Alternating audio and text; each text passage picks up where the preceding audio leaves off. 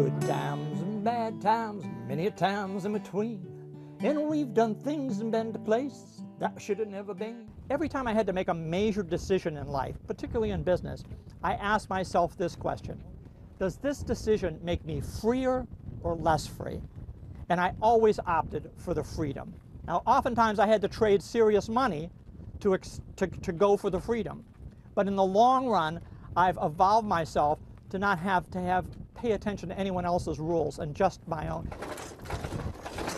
This boat, I don't think of it just as a boat. I think of it as a magic carpet. I think of it as this world's smallest country. I'm the king of my own little tiny little sovereign nation. But my love is not like chains to shackle you down.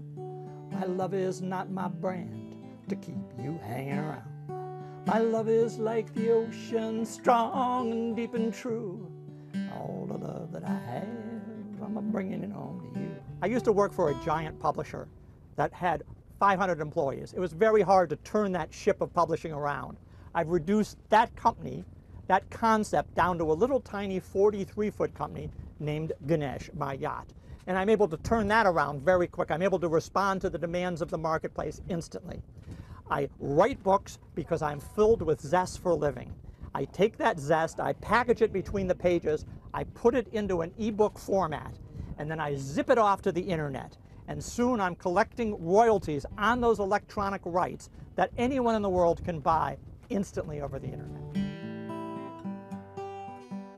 Our vessel isn't just our business, it isn't just our home, it isn't just our sport, it isn't just our recreation. It's our entire lifestyle all rolled up into the one. And every morning when I wake up and I smell the salt air and I look up at the rig and I see my flags fluttering, I think to myself, this is the life. My love is like the ocean, strong and deep and true.